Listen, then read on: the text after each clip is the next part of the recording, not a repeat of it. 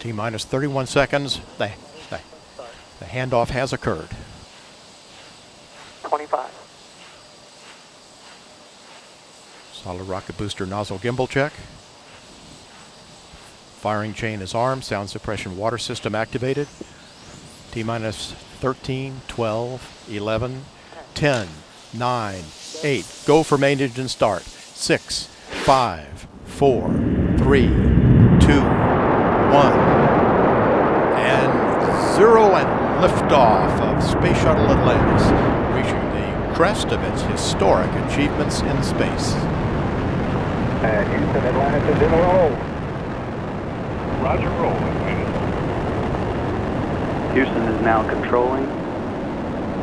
The roll maneuver is complete. Atlantis is in a heads-down position on course for a 51.6 degree, 136 by 36 statute mile orbit.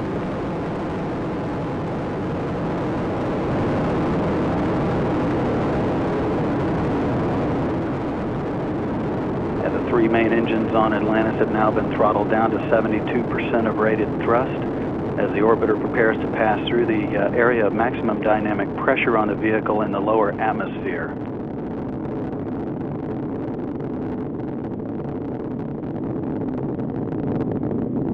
The engine's now beginning to throttle back up. Atlantis, you are go at throttle up.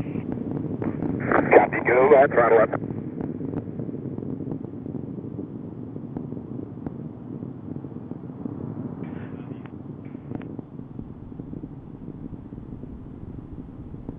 All three engines looking really good, back at full throttle now at liftoff. The fully fueled shuttle, boosters, and external tank weighed 4.5 million pounds. It now has burned half of that liftoff weight in propellant. 1 minute, 30 seconds into the flight, all three auxiliary power units that provide hydraulic power to the orbiter's systems in good shape, as are the fuel cells providing electricity to all of the systems on board. Atlantis is already 19 miles in altitude, downrange from the Kennedy Space Center, 20 miles, traveling 2,500 miles per hour. Coming up on staging, the point at which the twin solid rocket boosters burn out and separate from the orbiter.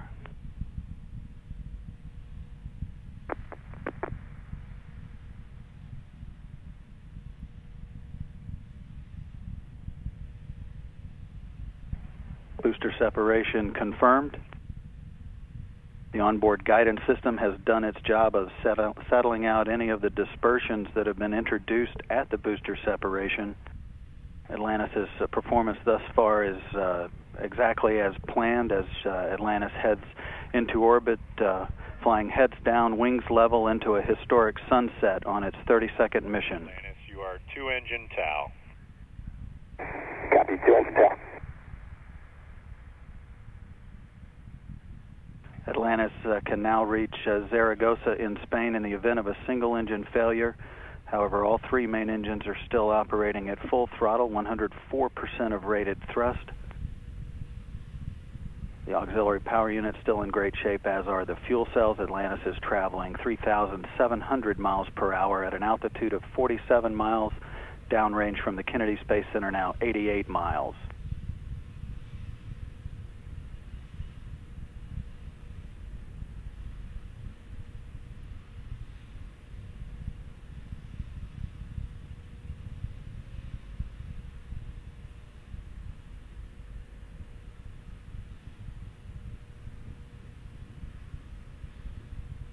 Atlantis is getting a boost from the orbital maneuvering system engines on the tail of the vehicle. Those have been burning now for about 1.5 minutes.